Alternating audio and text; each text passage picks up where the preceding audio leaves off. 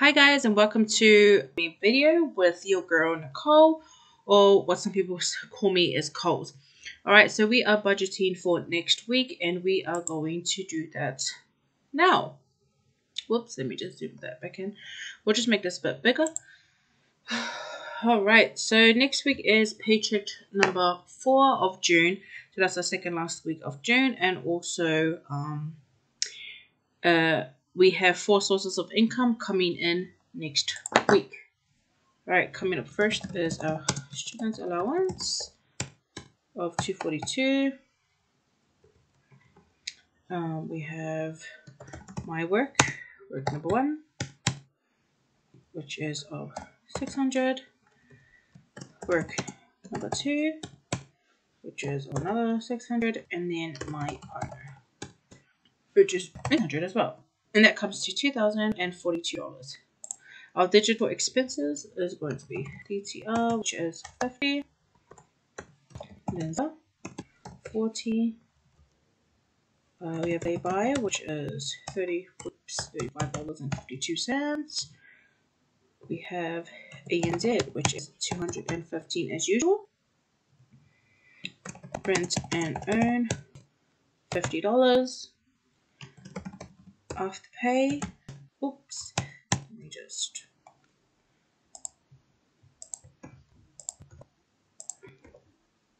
Okay. We have Afterpay. And that is, how much is it next week? Afterpay is $132.27. MJ, which is 25. Let me just change this. MJ, we have rent, which is $286. Cigna, $50.25. Loans. So these are all practically digitally paid. And then we have ANZ overdraft of $120 and ASB overdraft of $12. Okay, I think that is pretty much it for our digital expenses. And then we have other expenses. So I do have a fundraiser that I have next week, and that's $40. And then the kids' bottles, which I have put a deposit of $20 and have $40 left over. And let's total that up. Let's actually change this. Cool. So that's $80, which gives us a remaining. I'm changing the formula. Cool. Of $924.26. Yep. Let's just delete this. Cool. Oh, I am forgetting something. Yes, I am forgetting something. Okay, 1 second. Let me just copy this. I am forgetting the cash envelope. I mean, the cash flow. Okay, cool. That looks a bit more. Alright, cool. Let's change this to, I think it's, no, that's a different. Okay, cool. Change this. Don't mind me just changing everything. Cool. So it should be $920. It leaves us $4.26. That's for the actual cash flow. Delete that. And there we go. Alright. So for our cash envelope, the cash flow, we want $920. Our cash envelopes, which is like our main expenses, is going.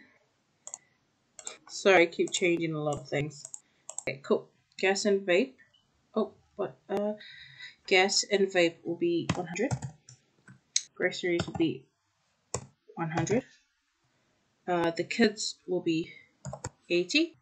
Laundry will be 20. Miscellaneous will be 40. Nana and Lolo will be 20. And personal will be 80. Which gives us $440 total. Which leaves a remaining... Oops. I guess that's... A remaining of 800. Whoops. Sorry, that's wrong again. Gives us a remaining of $480. Alright, birthdays will be... I will come back with the birthdays. Car, everything will be $5. And I am changing this to health and beauty. So they're both separate. Oh, except the kids' savings are $20 as usual. Everything else is getting...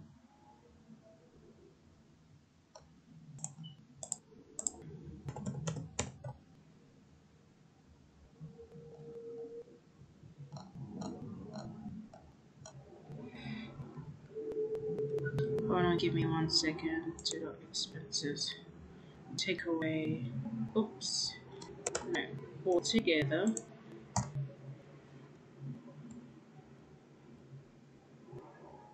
Now, our crazy balance is...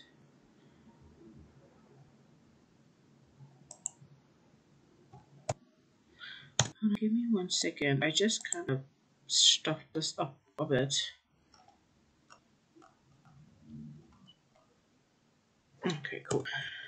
Alright, so the closing balance should be our total minus altogether. I think that's how it works. Okay, cool. So our birthdays will be 400.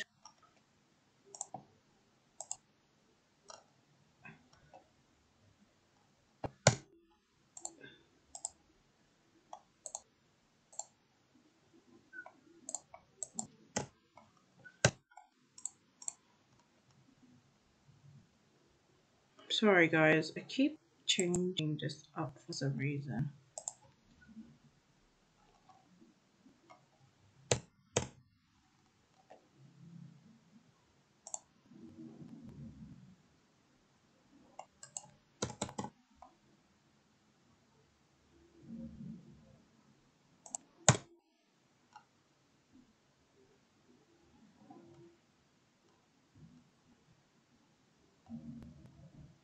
Oh, actually, oh my gosh, I keep stuffing up the formula. I think that's just...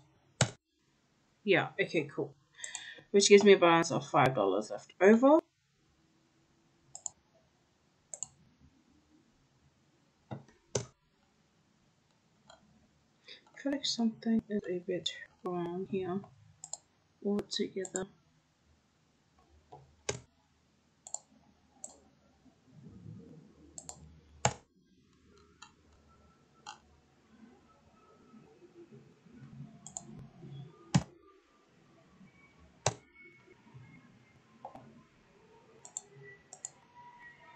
Okay, cool.